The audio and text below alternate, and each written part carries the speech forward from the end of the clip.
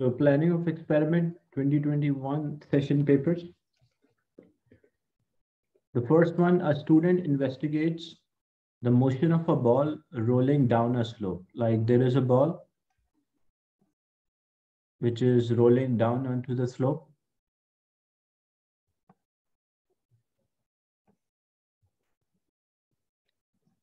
We have to plan an experiment which enable us to investigate how one factor affects the average speed.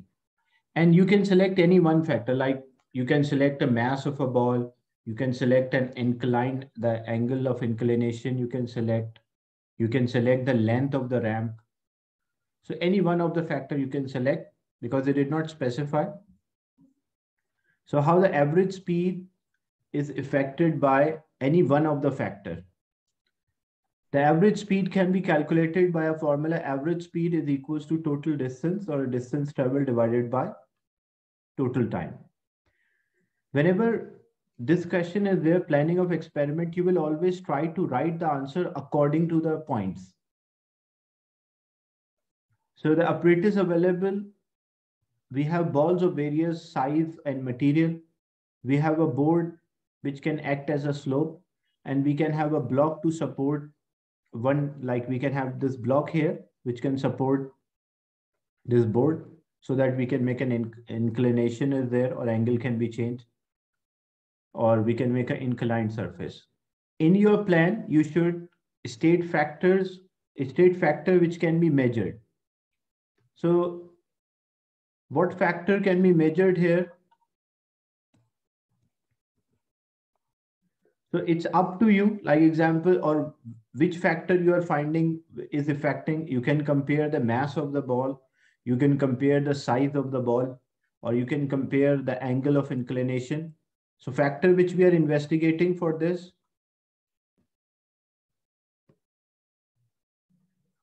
Example, I mentioned we are investigating the size of the sphere, or the material which sphere is made up of, or we can say the mass.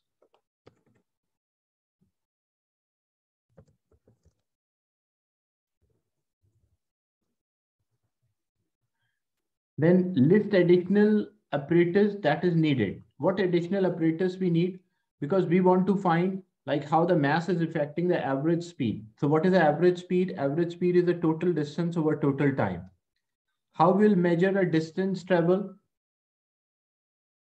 So we need a meter rule or a meter scale to measure like what is the distance traveled by this sphere when it is moving on the inclined surface. So to measure this distance, what we need a meter rule or a meter scale. And to get the speed, because speed is distance over time, so we have to measure a time. So we'll measure a time interval from first marker to the second. So for that, what we need a stopwatch or a stop clock. So the second part, list any additional apparatus needed. What else we need? We need a meter rule or a meter scale and the stopwatch.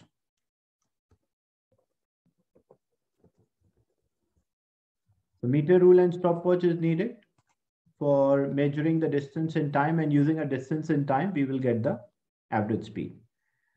Then explain briefly, like this is a procedure, explain briefly how you will carry out the experiment, include which measurements are taken. So what will be the experimental procedure, how we carry out this experiment? So using a meter rule, or we can just mark the position on the ramp and measure the distance between the 2 points. And we should avoid a parallax error. Then we'll start the timer when the ball reaches mark 1, and we'll stop the timer when the ball reaches mark 2. And the time interval is actually a difference between the two time at mark 1 and 2. So we will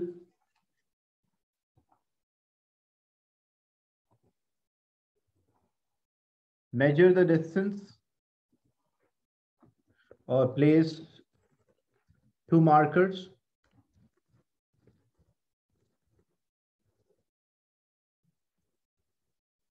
on the ramp. Then we'll measure the time for ball to move from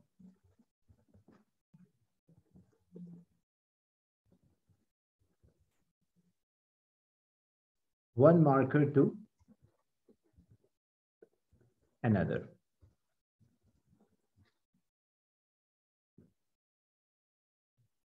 What is a ramp here? Ramp means whenever you have any inclined surface is there, like when you have a slope, this is called a ramp. This inclined surface, we can also say a ramp. So we will place two markers on the ramp, like on the inclined surface, and we measure the time for a ball to move from one marker to another, and we'll measure the distance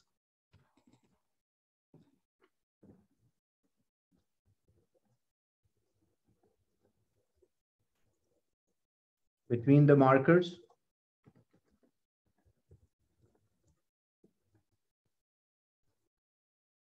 And we will use a formula that speed is equals to distance over time. So that will give us the speed at which the ball is rolling. So answer for the first part, there is a space available, but I'm using the question as a reference. So I'm writing all the answers here. Now state key variables to kept constant. Look, whenever you're doing it, and this is a variable, so it's a plural, like you have to write at least two or more than two. So what are the key variables we should keep constant for a fair comparison? We are investigating how the mass of a ball can affect the average speed. So what else should be constant? The key variable, so the incline, the angle, because the angle can also affect the average speed. So this angle which we are using for the ramp, that should be same. The material from which this ball, like because different type of materials will have a different friction. We are only changing the mass of a ball, but the type of a material, the material which we are using, that should also be same. And for every experiment, when we are repeating the experiment, because we place two markers on the ramp, we measure the time for a ball to move from one marker to another. Then we measure a distance between the markers. And then we'll repeat the experiment because we are investigating how the mass of a ball can affect the average speed.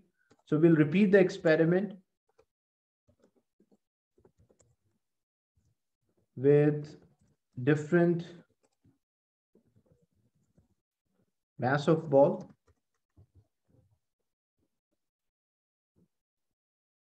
So here the key variable which we should control or we should keep constant for a fair comparison, the angle of the inclined surface.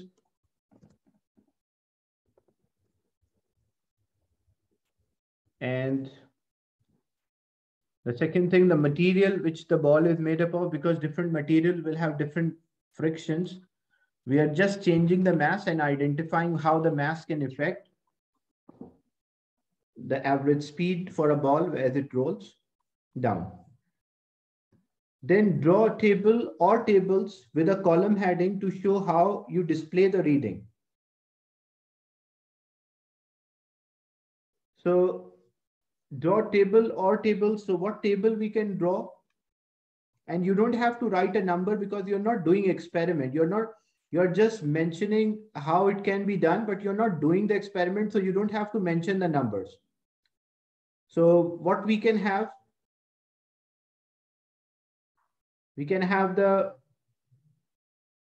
because the distance we kept same here, the distance between the markers same. So we are investigating how the mass is affecting. So example, mass and slash gram. SI unit of the mass is kilogram, but in the lab, we are not using 1 kilogram or 2 kilogram or 5 kilogram objects. Normally is in gram. That's why mass in gram. And then time in seconds. Why I did not mention distance? Because we are changing the sphere. Like first example, we use say 10 gram of a sphere. Then we use a 20 gram sphere. Then we use 30 gram sphere. So we are only changing the mass of a sphere. The distance kept same and recording a time to move from one marker to another. So this is a table which we will draw to represent how we present our data. Then explain how to use reading to reach a conclusion. How we'll know which one is having a higher average speed or which one is having a lower average speed. So there are two ways to do this. We can sketch a graph between a distance and time. Distance on y-axis, so we can sketch for this one. Yes, you can also say height. You can mention, because if you read the first part, they mention state a factor which can be measured, like plan in an experiment which enabled him to investigate how factor affects the average speed. So we can change the height from which the ball is rolled down. We can change the angle, the slope also. So there are many factors which can affect the average speed. I just started with the mass, which is a very simple. You can change to height as well. So what we will do, how you use your reading to reach a conclusion. So we'll sketch a graph. So this point, sketch or plot a graph, and you have to mention what you will plot on y-axis. So on y-axis, plot distance, and on x-axis, plot time, because we know distance divided by time, the slope represent the speed. So distance on y-axis and time on x-axis. So explain how you use your reading to reach conclusion. So we'll sketch a graph between distance and time, and the slope represent the speed. And the one which will have a steeper or a higher slope will have a higher average speed.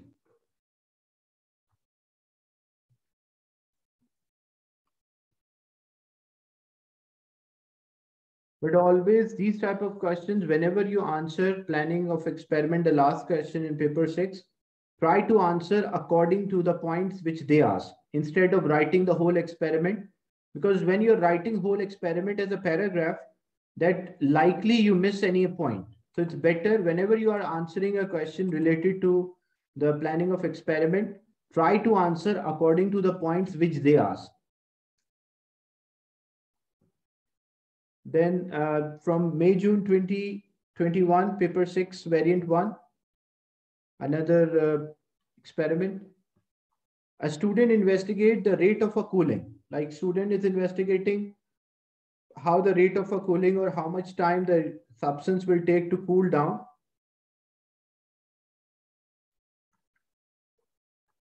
Rate of cooling in air of heated block made of different material. The temperature of each block is increased by placing in a hot water. So it's what student did, like placing different metals are there, placing them in a hot water, then taking it out and finding how much time it will take to cool down. Plan an experiment to investigate how the rate of a cooling depends on the metal from which the block is made. So we want to investigate how the rate of the cooling is affected by the material or the metal which the block is made of. The following apparatus is available to the student. A cylindrical block is there. You can see a cylindrical block. This is a cylindrical, and there's a hole for a thermometer. So thermometer, so that we can place a thermometer and record the temperature of a block. And using, like example, in 5 minutes or 3 minutes, how much there is a change in temperature for every 30-second interval. The one which shows a greater change in temperature, it means that metal cooled down faster. Or we can also plot a graph between the temperature on y-axis and time on x-axis. The one which is having a steeper slope, that means that cool down faster. So other apparatus normally available in a school lab are also used. In your plan, you should list any additional apparatus. Because whenever you're measuring something, a rate is always with reference to time. Because like if I say rate of cooling, rate of heating, rate of energy change, rate of energy transfer, or rate of the reaction. So we always rate, whenever the term rate is there, it means time should always be a factor. So list an additional apparatus. They already mentioned we have thermometers. So what else we need? We need a stopwatch or stop clock or a timer. Explain briefly how would you carry out investigation, include the measurement you would take. So how we will carry out this experiment? Because first a student place this metal block, a cylindrical metal block inside the hot water. Then we will take it out from the hot water. We'll record the initial temperature and we record the temperature for example 5 minutes or 3 minutes for a 30-second interval. And then we'll repeat the experiment with different metal cylinders. So how you carry out the experiment means the procedure. So we will remove the metal.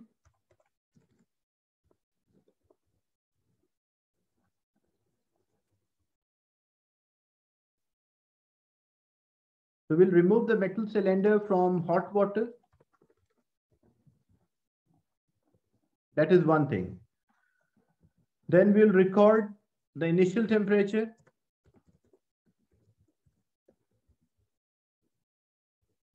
Because space I'm writing in short, but you will write full. So record the initial temperature. Then we'll start the timer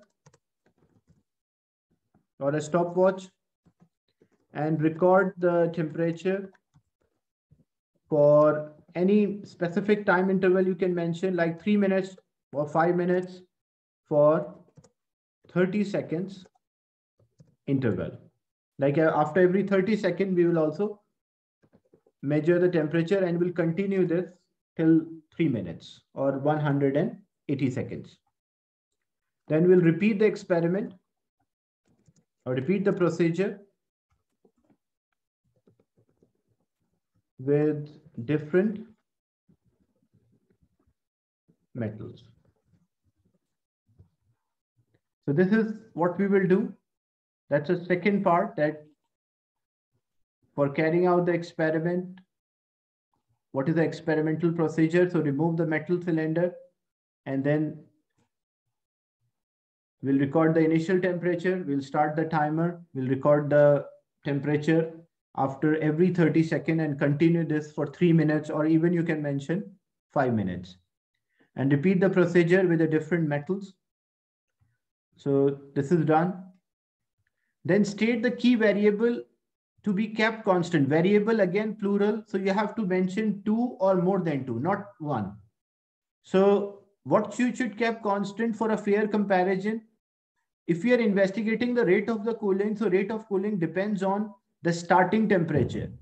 So all the metals should have the same initial temperature. So one of the key variable that all the metals should have a same initial temperature should be same, or the starting temperature.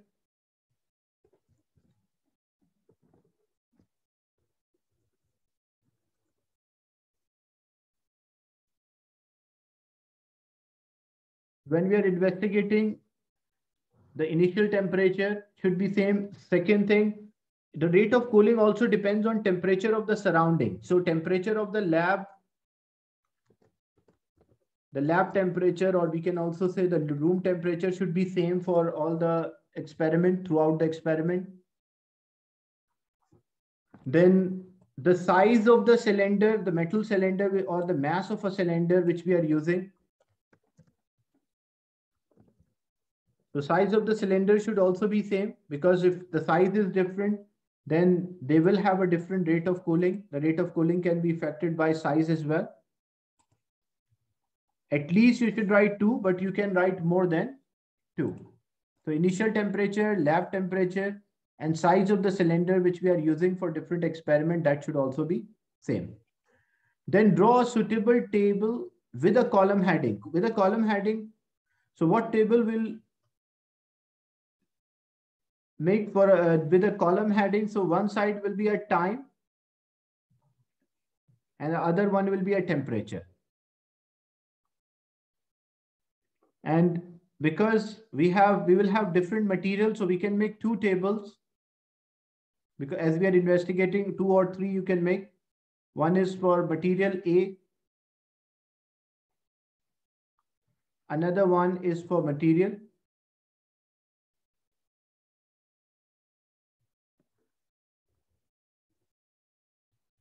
B. So we'll have two columns.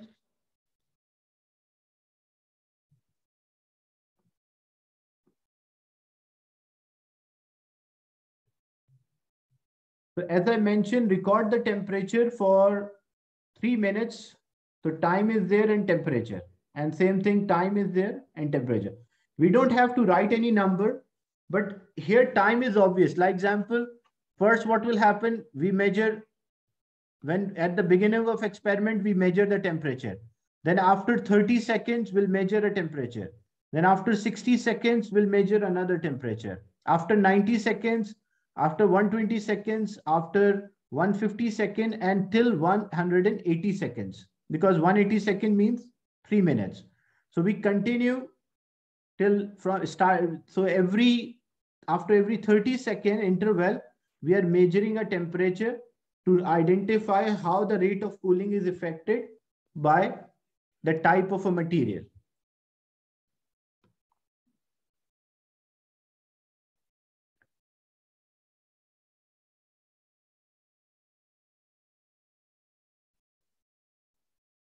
The surrounding or the type of material. So draw a suitable table or tables. So we did that. Then explain how would you use the result to reach a conclusion. So whenever you want to reach a conclusion, there should be some data in front of you, or you should have a graph. So what we will do, we will plot a graph between the temperature. So we'll plot a graph between the temperature on y-axis and time on x-axis. And as you can see, it is obvious if it is a rate of cooling, the temperature will decrease with the passage of a time. So how we identify which one cool down faster or which one take longer time to cool down or which is having a faster rate of cooling. So for a temperature and time graph, the slope represents the rate of cooling. The one which is steeper slope will have a higher rate of a cooling. So as you can see, B is having a steeper slope, or A is having a steeper slope than B. So it means A will have a faster rate of cooling, or A temperature changes much faster or quicker compared to B. So what about how to write the last part, answer for the last part?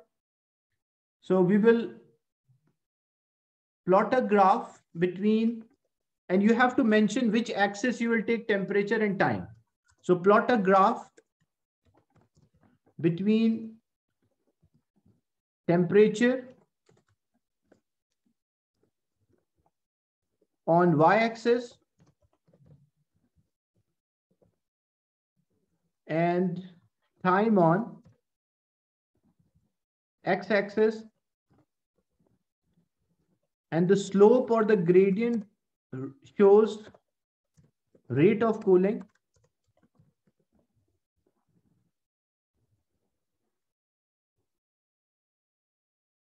So the experiment which is having a steeper slope, because space I will utilize this part.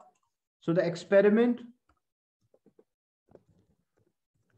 which shows steeper slope or a greater slope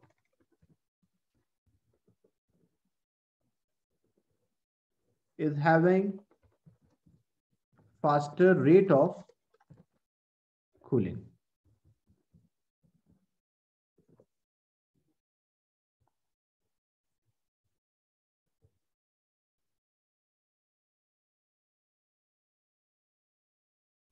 And there is another question from the same 2021 session.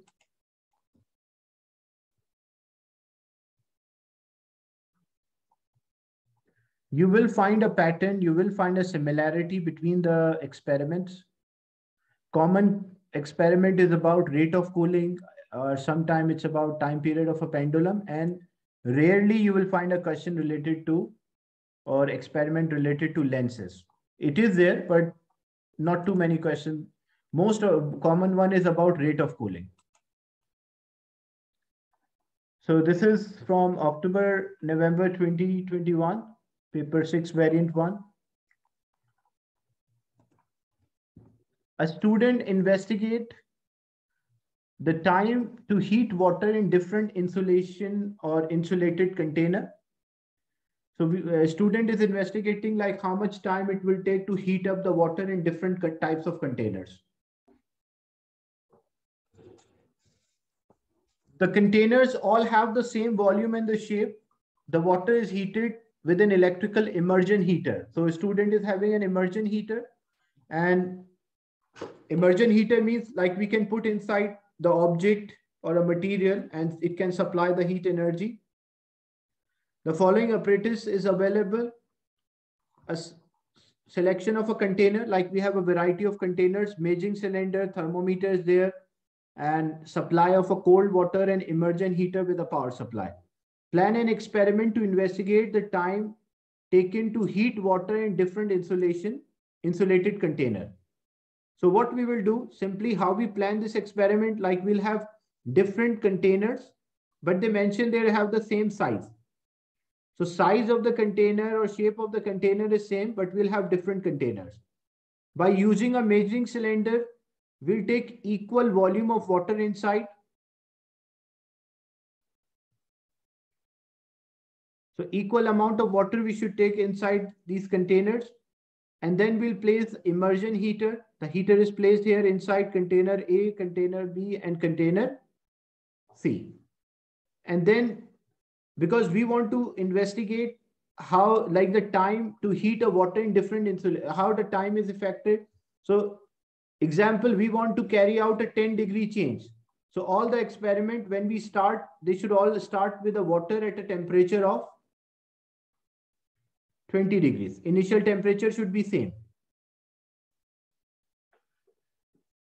Yeah, we should use the same type of a heater as well.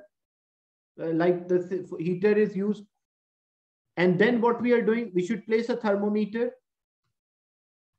because we are investigating how the time is affected or time taken to heat the water in different insulating materials.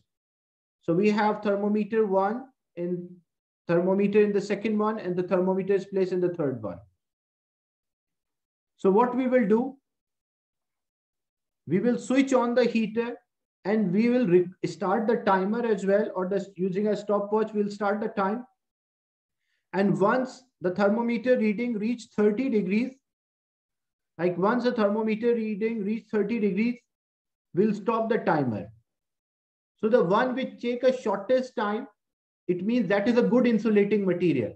Say thermometer, when we are doing the experiment with A, it took 10 seconds to reach 30 degrees. When we did for B, it took 30 seconds to reach 30 degrees, from 20 to 30. And for C, from 10 to 30, maybe it took, say, 12 seconds. So which one is a good insulator, or which is not allowing the heat to escape? The one which is taking a short time to heat up, it means that is a better insulator. So what additional apparatus we need?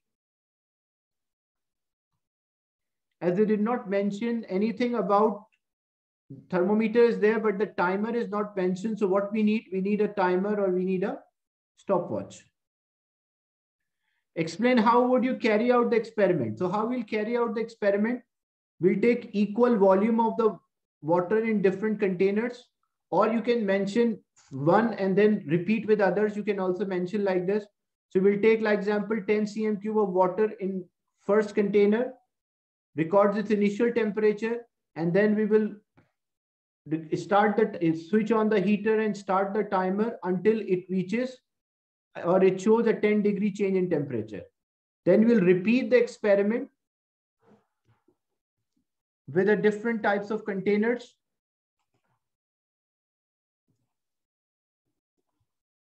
So place 10 cm cube of water in first container, record the temperature, switch on the heater,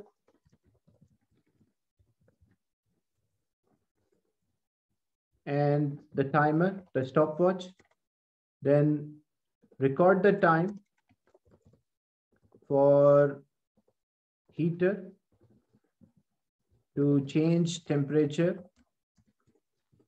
by 10 degrees. And then we will repeat the experiment.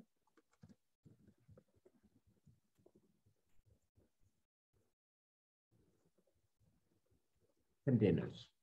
So this will be the procedure. How we carry out the experiment. This is the whole procedure.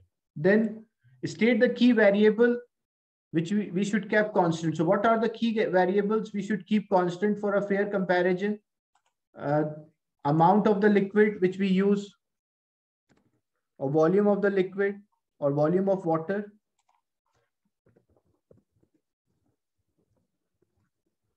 The rate of heating or cooling depends on the surrounding temperature as well. So temperature of the lab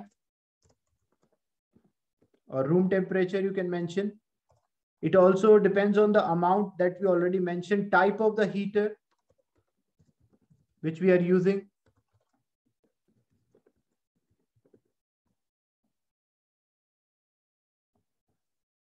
And initial temperature. The starting temperature should be same for all of them. Then draw table or tables with a column heading. So we can have, like example, for container A and for container B.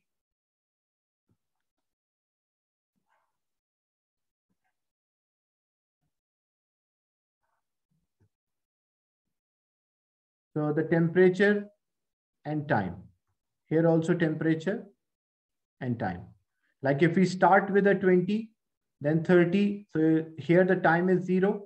It can be any other number. Same thing for the second container. We started with time 0. How much time it will take to reach 30 degrees. So this is container A and container B. It can be C. You can make more, because as I mentioned, draw table or tables. You can merge them, or you can make a separate table for each observation. Then how would you use your reading to reach a conclusion? So how we'll use our reading to reach the conclusion? So same thing. We can plot a graph between the temperature on y-axis and time on x-axis. Here we are increasing our temperature. So temperature will increase with the passage of a time as we are supplying the heat energy. How we'll know which one is a better insulator? So the one which take the shortest time, or which is having a steeper slope. So experiment which take shortest time to change 10 degrees centigrade shows that it is a better insulator.